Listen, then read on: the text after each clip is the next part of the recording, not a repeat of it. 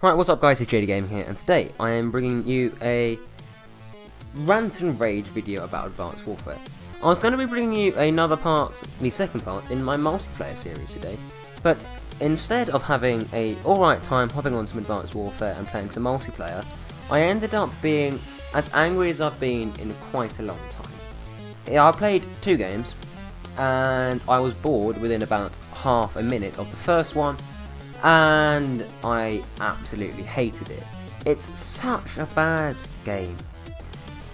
It was developed for console, and yet it plays better on the PC. I don't quite understand how they've managed that, to be honest.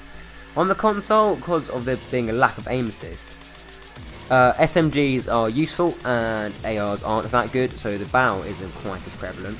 ASM1 is actually good. The EM1 is basically the best gun in the game because there's no aim assist and it's basically hip fire. You just shoot from the hip all the time because it's got such a small reticle from the hip. It works really well, and the game is quite fun. No one is really that good because it's a hard game. But on console, unless you're really good at Call of Duty, you have a scuff, all that sort of thing, it doesn't work as a game. The aim assist is ramped up way too high, and yet on other things is way too low. You've got overpowered guns. The guns aren't balanced at all. The only usable SMG is the ASM1. The KF5 is debatably alright, and then of course obviously you've got the elite versions of guns, but apart from that, and it doesn't work. And the amount of people that have been put off by the game for it becoming a pay to win is astounding. I don't play the game anymore because literally everyone has an elite like 5 elite guns that are really good, and if they're struggling with one, they simply move on to the other one. It's that simple.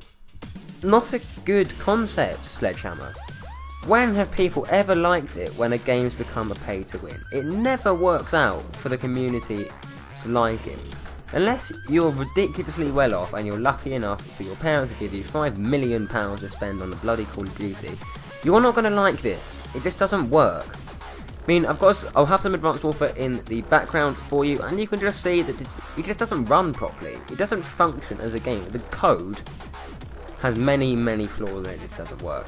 Exo movements, I'm glad they put them in because it showed Treyarch how not to implement them for Black Ops 3. Black Ops 3, from what the beta looked like, looks really good. It's had good reviews, the movements work well. The only thing people don't really like about it that much is the specialists, and that's a tiny little thing.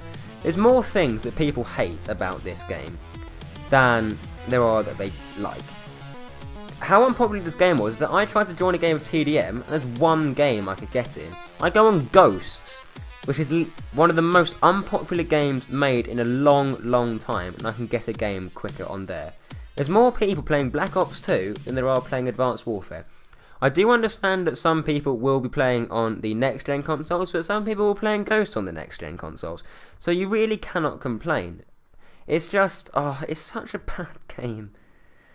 Yes, there are some good things about it. Yes, it was fun for a short amount of time. But unless you've got an elite setup where you've got about 60-70 FPS at least, it just doesn't work. You have to have a good monitor, you have to have a scuff, or you have to be playing on PC. Hope you've enjoyed this rant and rage video, guys.